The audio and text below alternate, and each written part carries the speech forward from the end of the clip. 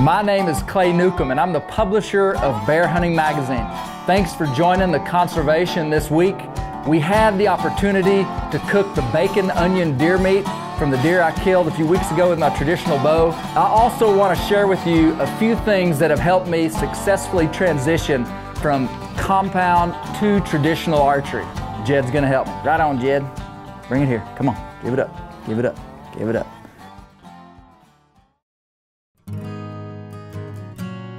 Oh, Jed, it seems like society's going backwards. Everybody knows it's good for your brain to read, but people still just want to watch. A wise man once told me that print will never die. You cannot believe everything you read on the internet. You can believe everything that you read in Bear Hunting Magazine.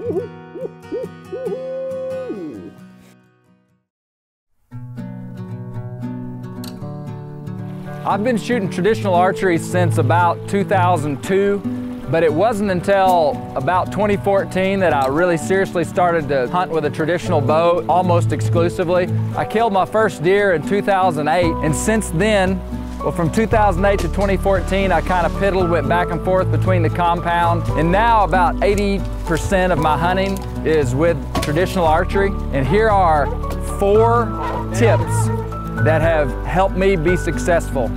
When I first started shooting traditional archery, I was erratic at best and was probably only accurate out to about 10 yards. One of the things that really helped me, number 1, was shooting 3 fingers under.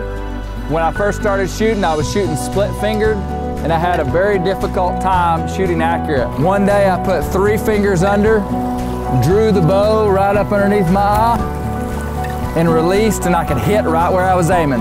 The second thing that helped me become accurate for hunting was learning to hold my bow arm up and pointed towards the target until I heard the arrow hit the target.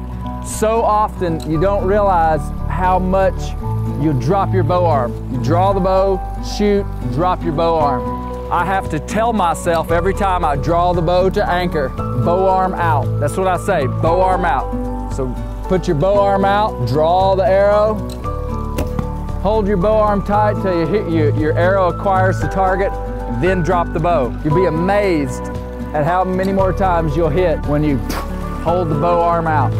The third thing that helped me become hunting accurate is having a consistent anchor point, which is probably the hardest thing for me personally to do. The way that I had to configure this in my mind is that this bow would shoot exactly the same every single time if it was being shot out of a robot. And so I shoot 3 fingers under the nock, and I draw it until my middle finger pinches the back corner of my mouth. And then that's my anchor. And then my release, I want my elbow to feel like I'm trying to punch somebody in the teeth with my elbow behind me. So I draw the bow, middle finger, release. The fourth thing that has helped me be hunting accurate is learning how to pick a spot and truly focus. I learned from a book by Fred Asbel where he'll take his finger and point and just truly focus on one spot. When I shoot traditional archery, that's what it feels like. My focus has to be intently upon exactly where I want to hit. That focus is a trained and a learned thing. So while you're trying to do all these things with your form, you're also training your mind to focus on a spot. And so it's almost like I'm using my bow arm to point, and I like to lean into the shot, helps me focus. So bow arm stiff, 3 fingers under, draw to the corner of my mouth, focus, elbow somebody in the teeth back here, and hit the spot. One of the biggest challenges with compound archers switching to traditional is they feel like they're gonna miss opportunities in the field to take game. When you shoot traditional archery, you're making a choice to limit yourself for the purpose of greater satisfaction when you do take an animal. And I had to totally annihilate those thoughts that this thing was limiting me. When I hold this bow in my hand and I view it as a limiting factor of my hunting, then it becomes a liability. What I've trained myself to do is when I pick up this bow, I feel like I could kill any critter that's walking on the face of the earth. I quit viewing it as a liability, and it changed the way I thought. And all of a sudden, I just learned to become a better hunter. I knew I had to get closer. I had to set my tree stand closer. I had to be more particular with my shots. And I have not seen my success go down greatly because I'm shooting a traditional bow. Granted, you are giving up some distance. I cannot shoot this bow very accurate out past about 20 yards, and that's the truth. But in 90% of my bow hunting and the animals I've taken, they've been inside of 20 yards, and a vast majority of them have been inside of 15 yards. So you're not limiting yourself as much as you think by going trad.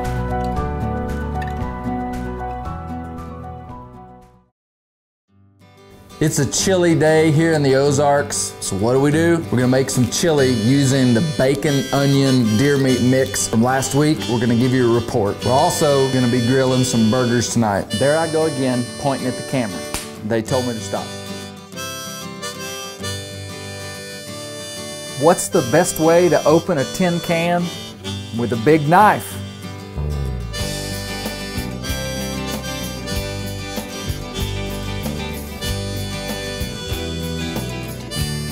We've got a little, this is some special Southwest Arkansas seasoning we like to use called Yankee salt. The chili and the burgers were excellent. Bacon added some flavor, the onions added some texture. Excellent combination. Bacon, onion, deer meat burger, here we go. It's good. It's good. It's got just the right amount of flavor. Not too dry, not gamey at all. But, come on, Jeff. Thanks for being a part of the conservation here at the global headquarters. We're gonna keep working on the May-June issue of Bear Hunting Magazine. And until next week, keep on thinking of a good slogan for this vlog. I mean, it's like, we got to have something. Leave us a comment on what you think it should be. Someone just texted me what they thought it should be. Jed, let's roll. Come on, come on, come on.